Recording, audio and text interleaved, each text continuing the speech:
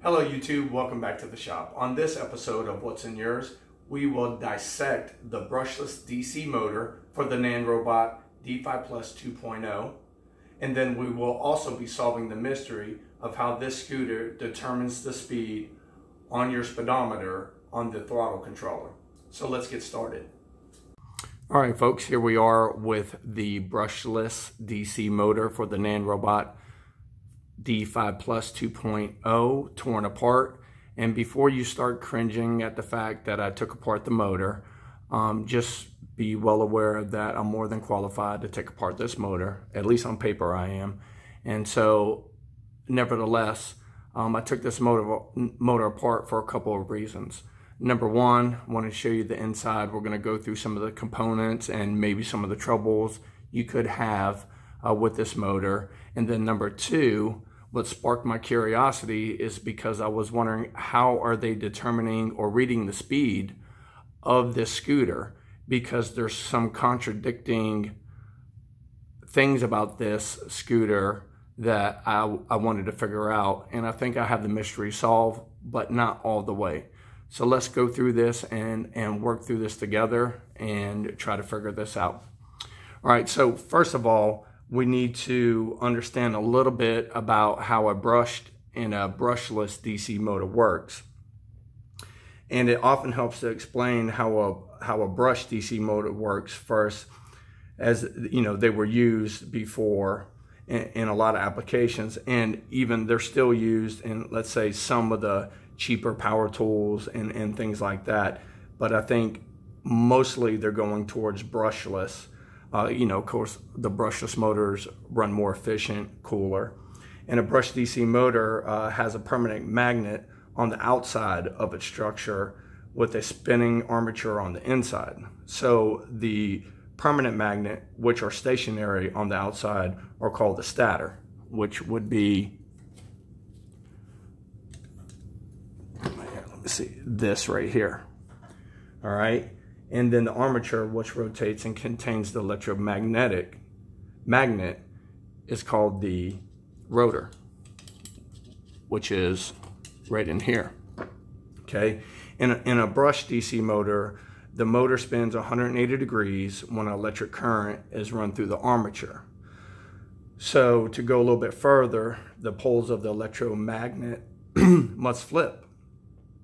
The brushes, as the rotor spins, makes contact with the stator, flipping the field and allowing the rotor to spin a full 360 degrees.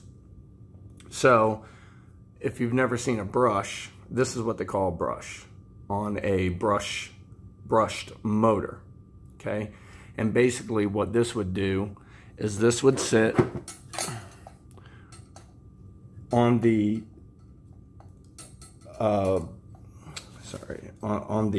commutator, and right like this, and then it would spin and cause the motor to rotate. Well, after a while, these brushes would wear out, and then your motor would quit working. And typically, in a lot of power tools and stuff, that can be replaced. But a lot of people just throw it away instead of replacing it. But these are really super cheap. And I'll give you an example of a brushed motor. So here we have a drill, and I'm going to show you right in here. When I hit the switch on this drill, you're going to see sparks in there. I don't know if you can see that or not. See some of those sparks right there? That's those brushes hitting that commutator, and eventually they wear out and you can replace them or just replace the drill. A lot of times on the cheaper power tools, they're easy to replace because of the price point. So let's get into brushless motors. So a brushless DC motor is essentially flipped inside out, eliminating the need for the brush to flip the electromagnetic field. So in a brushless DC motor, the permanent magnets are on the rotor,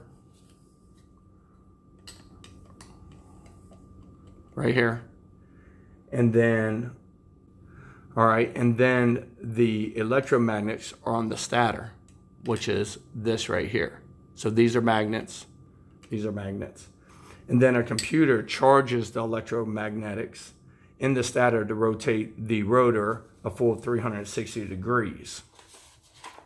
Because of these advantages, brushless DC motors are often used in modern devices for like low noise, heat dissipation, and especially in devices running continuously. Let's say like your washing machine or air conditioning, the motor on this.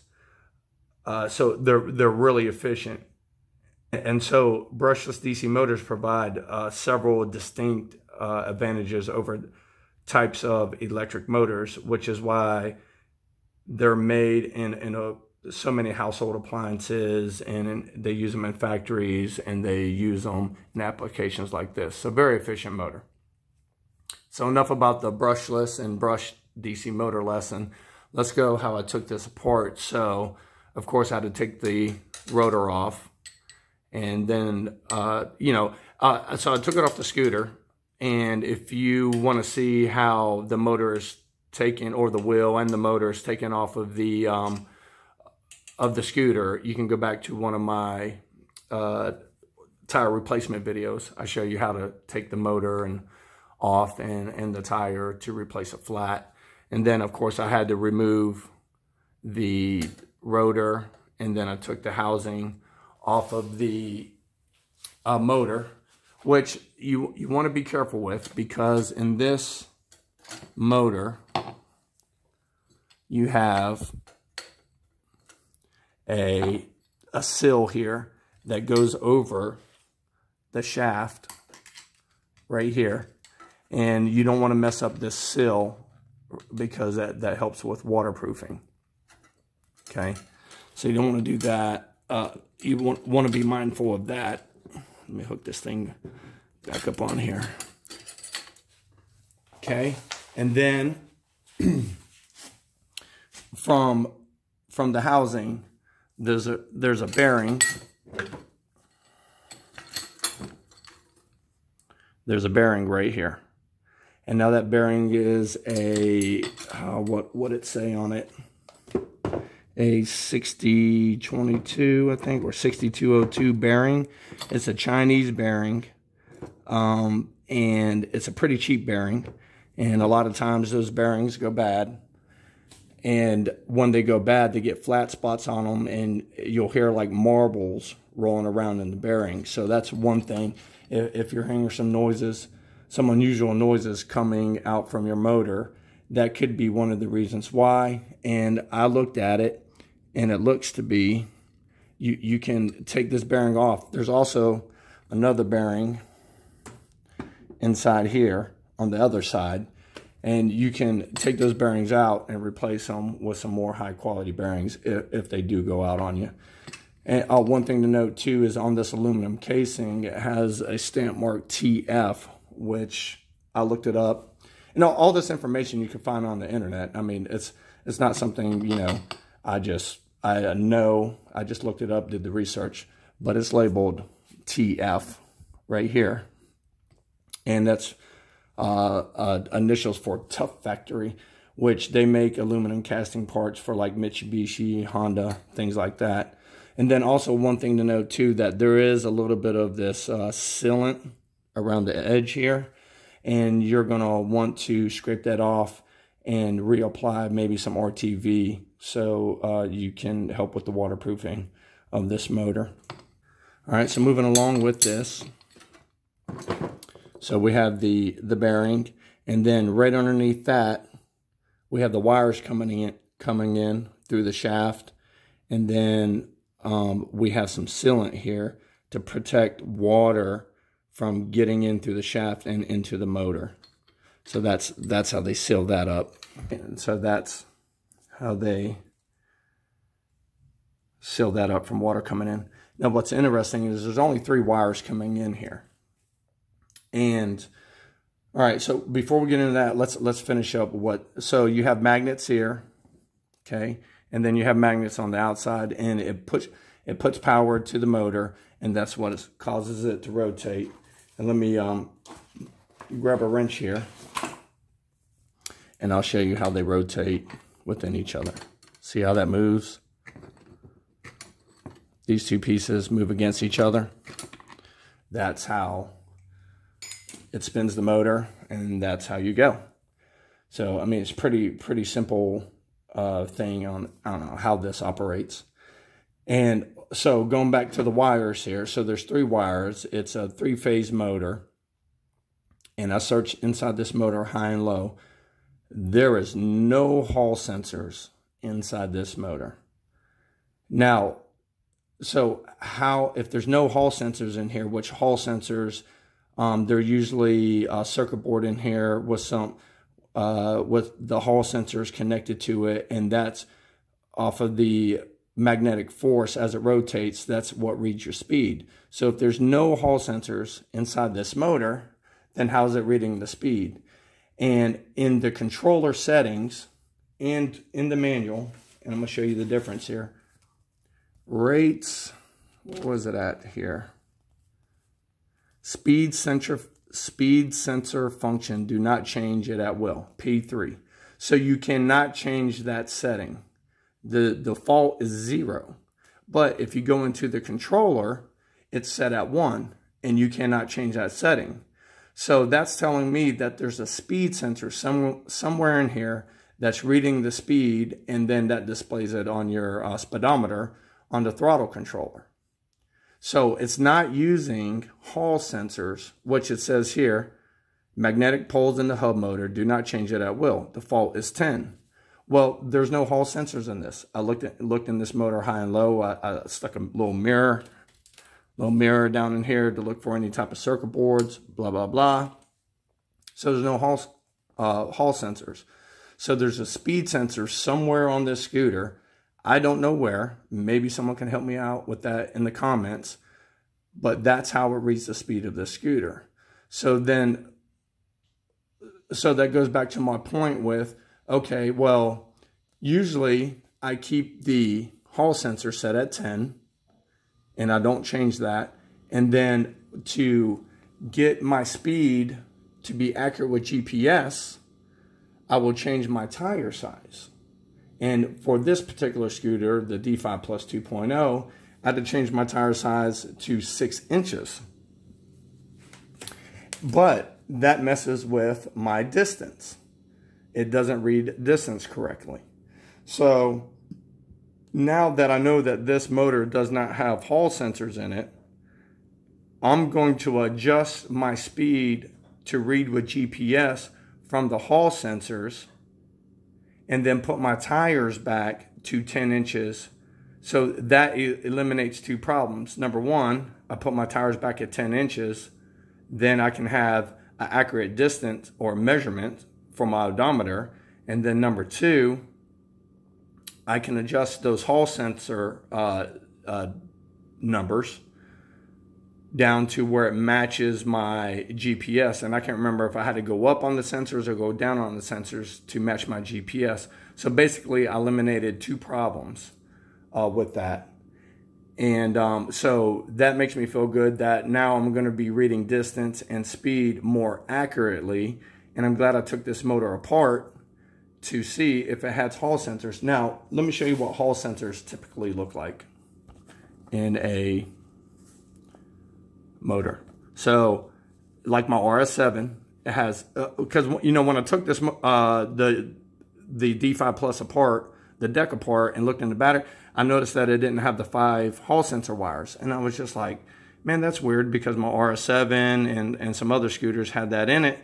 And so this would be your Hall sensor wires, and there would be a circuit board on the motor here, and it would have those 5 wires attached to it, and then these would be your Hall sensors, 1, 2, 3, 4, 5, and that's what would be reading your speed. But this doesn't have it inside it, so it's reading it with the speed sensor, because that's why they have it defaulted to 1 instead of 0. So hopefully that helps you out determining your speed and your distance more accurately. And then also too, hopefully this video helps you out with taking apart the motor, inspecting it, looking at it, And so let's go over some troubleshooting things. Since this is a 3-phase motor, we're getting a little bit more advanced troubleshooting here.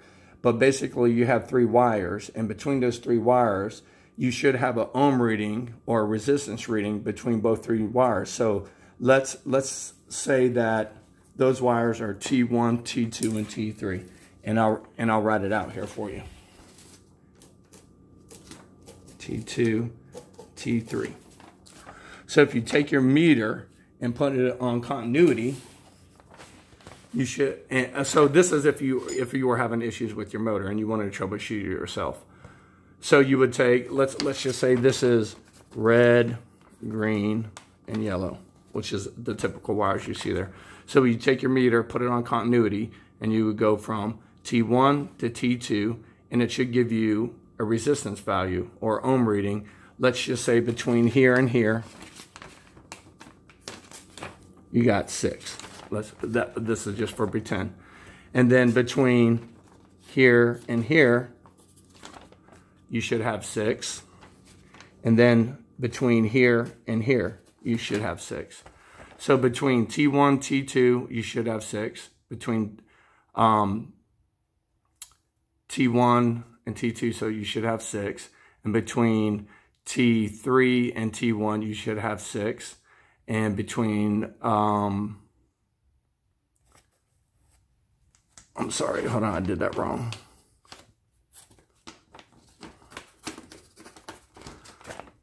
Sorry, hopefully I'm not confusing you. So between T1 and T2, you should have 6. Between T1 and T3, you should have 6. And between T2 and T3, you should have 6. Now, if those values are any different from each other, then typically you might have some open windings or some burnt windings in your motor here. And then also another way to determine if your motor is burned up is if you take your meter from one of those leads and you take it to ground, so the casing of the motor. All right, so you would take your meter, put it on continuity, and you go from T1 to ground on your motor. So that's typically what you see, a grounding symbol. But you go from T1 to your motor ground, and if you get a beeping noise from your continuity, from your meter, that means one of these wires are shorted and it's touching the casing of the motor. And that's an easy way to determine if one of these wires got too hot and they broke open and they're touching the motor casing. So you could go from T1 to ground, you can go from T2 to ground, and you go from T3 to ground. If you don't get no continuity between all those, then your motor is good. If you hear that beeping noise, then your motor is bad, and then you want to replace it. Now let's talk about the expense of replacing this motor. So let's say if we have some bearings going bad, these particular bearings, or even higher quality bearings, you can get off of Amazon or a whole slew of different places, and they range from anywhere from $10 to $15 a piece. So if you were mechanically inclined and you felt confident to do that, you could replace these bearings and have new bearings in there, and you'd be good to go. Now, if you have a shorted winding on this motor, you're going to have to replace it. And even if you don't feel confident of replacing any bearings or replacing the bearings on this motor, you can always just order a new motor. But so we got a $15 bearing here, or you can spend, you can resource it, but directly from Nanrobot on their website, this motor is about $250. So, you know, depends how your pockets are and depends how mechanically inclined you are, that's going to be the decision that you have to make. So hopefully you find the information in this video helpful. As always, I want us to be more confident in our troubleshooting and have an enjoyment out of these scooters, and so that's why I make these videos. So hopefully you find these videos informative, and I'm going to go and put this thing back together. And until next time, please subscribe, like, share, hit the bell notification, and as always, ride safe.